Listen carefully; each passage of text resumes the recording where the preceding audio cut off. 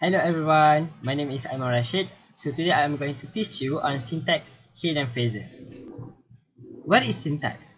So as it is stated there, basically syntax is the study on how words, the smallest unit, can form into a larger unit, which is phrases, and from the phrases can form another largest unit, which we call it as the clause or head. Next, these are the examples of hidden phrases. So we have NP, VP, AP, LVP, and PP. We are going to look at examples later on. So next, this is the summary for the phrase structure rules.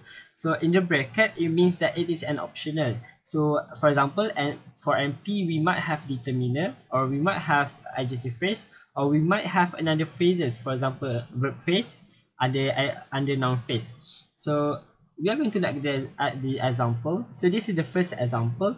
This is the simplest example. So for this example, I feel energized today. When we look at the sentence, we need to break it down into constituent. What is constituent? Constituent is a group of words that can form a larger unit. So for this example, we have two constituents, which are I and feel energized today. So and this example we are going to use head.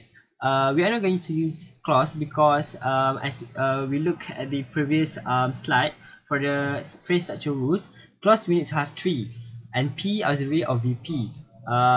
It doesn't matter for the phrases. We might have another phrases, but we need to have the auxiliary in the middle. So for this example, we don't have any auxiliary verb, so we are going to use head. So I is a noun, we put it under noun phrase. Feel energized today.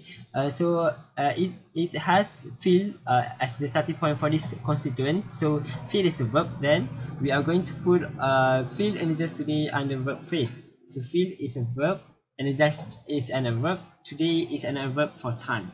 Next, this is a more complex example compared to the previous example.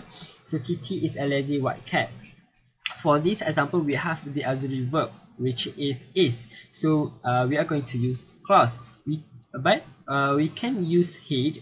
If we are going to use head, we are going to have only two constituents, which are Kitty is a lazy white cat. But here I'm going to show you the difference, the use of the clause and the head. So for this example, Kitty is a noun, we put it under noun phrase. Is an auxiliary verb. So a lazy white cat, we have two adjectives there. So we are going to put this constituent under adjective phrase. And is a determiner, so lazy and white are both adjectives. Cat is a noun, so we put it under noun phrase. So that's it. Thank you.